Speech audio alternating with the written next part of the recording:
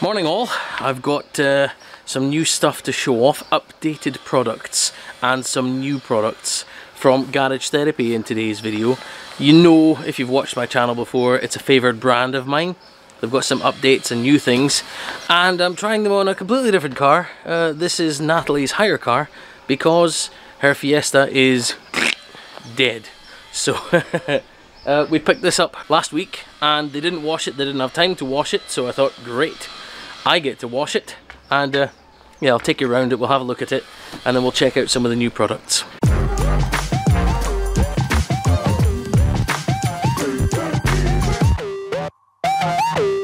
So a quick look at the products here. There are some mainstays, obviously Zero Decon shampoo, which I have decanted into this dosing bottle. This is something new here. This is Dash Serum. Looking forward to trying that one. That's meant to be a Dash dressing of sorts, but it's not a normal dressing. Typical Garage Therapy, they don't do things like everyone else. Now I've got snow foam here, one snow foam, but this is one snow foam V2 here. So the old version I've tried, the new version is supposed to be a bit better. You can see the colour is slightly different. I'm actually going to use version 1 in a pump sprayer to spray wet on the car, and version 2 as the snow foam. I've also got wheel shampoo, that's a mainstay, and one car shampoo. Then over here, Sigma version 2 sealant. I'm looking forward to trying this one. And then mainstay, my favourite quick detailer, 2 quick detailer. Then I've got one glass cleaner and one tire serum, which will be applied with the good old car scrub brush. So these are all the products I'm going to try today, and I'm going to pump sprayer for some of this stuff here. Let's get cracking. So you can see here, these are the rim mats, loading the car very carefully and gingerly up onto them. These help to raise the tires up off the ground and out of the way a little bit. That allows you to clean tires all the way around the shoulder, and you can see there's a wedge at the back there, so you know when you can stop. A set of 4 of these. There'll be a link in my bio if you are interested in them. You can see there the tire is raised up, the shoulder is up and out of the way, and that allows for better cleaning of the tires and also for dressing applications. So I'm just doing a bit of testing here. This is all to do with whether or not a pre-wash is actually going to do anything. I see so many people talking about this, whether or not you should be using a pre-wash and if it's worthwhile having. So I've only applied it to the back quarter of the car here, the back door, the back wing, and half of the rear bumper. And everything here is getting a pressure rinse off after about 5 minutes of being allowed to dwell. And lots of people will argue and say the pressure washer will do the job for you. So here I am getting in nice and close, nice and slow and even with my pressure washing, just with everything else. And we'll have a look in just a second at how well all of this performs. Now this is the dirt after the car had been mostly dried off with warm air. You can see the back doors, there's a little bit of film there. On the front doors, much more. It looks like hardly anything has changed. So a pre-wash is effective, and that was the Garage Therapy Snow Foam mixed at around 10 to 1 in a pump sprayer. Now on this side of the car, I started spraying before I realized I hadn't pressed record, and so the front half of the car was pre-rinsed. The rear half of the car was not pre-rinsed, and then everything was given a coating of version 2 of the snow foam. And again, drying the panel here with warm air, you'll see there is practically no difference. There is a small amount of road film left there, but very little, and it's very even. So pre-rinsing your car isn't always necessary, but you can see here that applied to both sides of the car, pre-rinsed and not pre-rinsed, there is no noticeable finger line difference. They're exactly the same. I would recommend though pre-rinsing if you've got heavier dirt deposits on your car. So now, just to get on with the job, everything else that hadn't been pre-washed gets a good coating of that one snow foam mixed in the pump sprayer, and then a coating of 2 snow foam in my foam lance.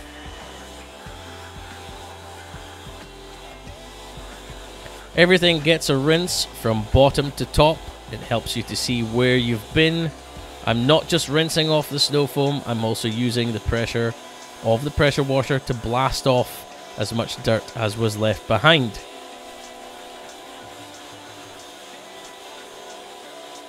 Now in this bucket, this is Garage Therapy's One Wheel Shampoo, which is a fantastic wheel shampoo, a great wheel cleaner, if that's something you're interested in.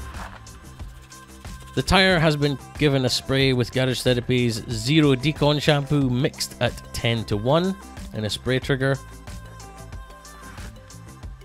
And that gets a scrub down with the SGCB tire scrubbing brush. I will have a video coming up soon testing a couple of different scrubbing brushes for tires. That is Garage Therapy's wheel mitt, really handy for getting around the spokes of the car. Much nicer than some brushes, for example. It helps you to get your hand properly around a spoke. You can see there's still a bunch of yellow staining on the wheels. This being a hire car, I don't think they've done a good enough job of cleaning the wheels. So this is Garage Therapy's Zero Iron Oxide. It's their iron fallout remover, and after 5 minutes you can see it's starting to bleed some fallout from there. I'm also using a heavy duty Atlasta brush. This is a chemically resistant brush. Now this is the softer of the two that I own. You can see here that it's definitely foaming up. It's a really good product to use to help you clean down your wheels, because it does actually contain cleaners. It is not just an iron fallout remover. It actually contains some proper shampoo in it as well. Giving it a rinse off, it hasn't really removed that yellow staining from the wheels. So I needed to go a bit heavier. This is actually a wheel acid. I believe it came from Lidl or Aldi some years ago, and I only bought it really to work on things like chrome exhaust tips. So here I'm going with the heavier duty, much rougher Atlasta brush with that wheel acid as well, just to see if I can scrub out some of this yellow staining and ingrained dirt. And I'm sorry, you're looking at the back of my head here. I didn't really have a good camera location for this one at all. But giving it some really good care and attention, and you can see the wheels are now much brighter than they were, a lot less yellow staining. Now this is Garage Therapy's One Maintenance Shampoo in my snow foam lance. This is my new favourite thing. That's also Garage Therapy's new wash pad. It's a very big pad. It's slightly stiff. It takes a bit of getting used to, this one. It's so big and it has such an absorbent core that it gets very heavy when you load this up with water or shampoo. But the large size means you can do a large area in a very quick manner of time. Now remember, this is a hire car. This is not my car. I don't really go too much into this with too much care and love and attention. I'm just giving it a once over, but you can see there the pad really does glide over that shampoo, which is fantastic. And using this one bucket method rather than 2 buckets, I'm just spraying on shampoo, working over with the mitt, or at least the pad, and then just rinsing it off in a bucket of clean water. And this is to show you here that there's absolutely no protection on the paint whatsoever. The other side gets the same job. You can see just how much water that thing holds. It's a really big, it's like I say, slightly stiff. It takes a bit of getting used to, but it's a cracking piece of kit. I do really like it. I do rate it. It's just that if you're used to a mitt, it could take a bit of getting used to. You can see there's hardly any repellency going on here. It looks glossy because it's still holding on to all the water. Those light sections are dry sections. So you can see the car is very hydrophilic right now. It's hanging on to the water. So the car gets a dry off. This is Sam's detailing drying towel. It's the one I had to hand. And take off the worst of the water. And then here is version 2 of Garage Therapy's 2 Sigma sealant. I'm using this towel that is Garage Therapy embossed as well. Very nice. And give it a good shake. A few sprays on your towel if it's a new towel to prime it. And then a couple of sprays onto the panel.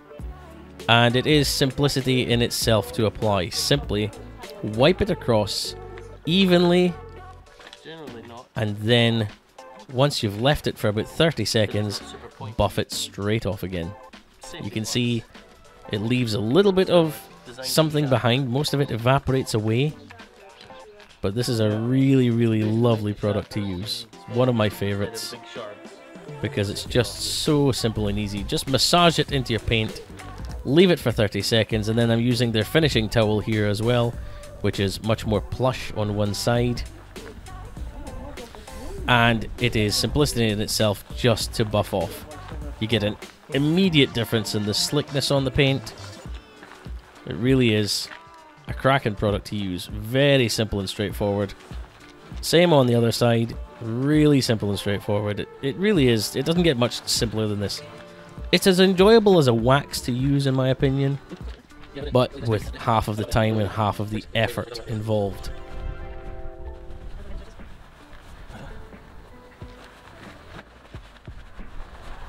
Instant gloss and lovely color depth there. And then for the water behavior, you can see that's instant too. Lots of beading and sheeting going on there. Just lovely. Really, really nice. And then here is the obligatory drying with water section. You can only do this if your car has some form of protection on the paint. If you don't have protection, the water will just sit there. But here, we're utilizing the sheeting ability of the product. I have an aerated nozzle on my hose trigger here, and that allows me to create a sheet without splashes. And look at that, most of the water has gone. Hardly anything left to dry off. Here is Garage Therapy's 2 Quick Detailer. A mainstay product of mine. This is absolutely fantastic. Simplicity again. This time you don't need to allow it to cure. Simply spray it on, wipe it over. It's got cleansers in there in the form of some car shampoo, and it also has some nano sealant, which will give you a couple of weeks worth of protection out of it. Instant slickness, instant gloss, really lovely. So if you like quick short-term protection rather than putting something on that takes a little bit longer, then this could be your option over the 2 Sigma. And this can also be used on those chrome trims, on the black glossy plastics, on the door handles, anything at all really. I wanted to show it being used in a wet application here as a drying aid. So I have sprayed down that door. There is no protection on it at all. A quick spray of the 2 Quick Detailer on there. One side of the towel to spread it over, and you're also picking up excess water on the panel.